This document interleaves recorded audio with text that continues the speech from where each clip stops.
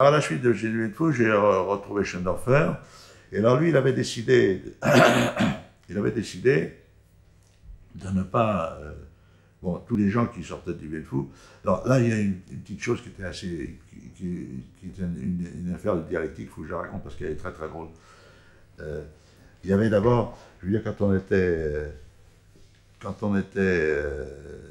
attendait la libération des prisonniers dans les camps où on allait, là. Alors, les Viet avaient installé des tables en bambou et il y avait du thé et puis des cigarettes qui étaient leurs cigarettes à eux, fabriquées par eux.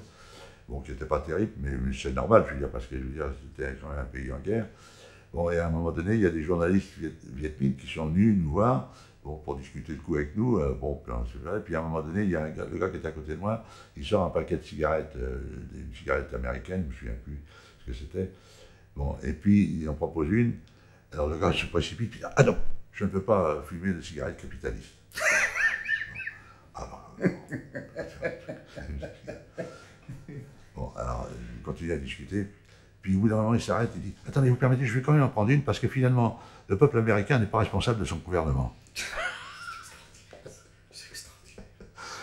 Voilà. Alors, ça fait partie du truc. Mais je raconterai peut-être une autre histoire qui est du même tonneau, mais plus tard.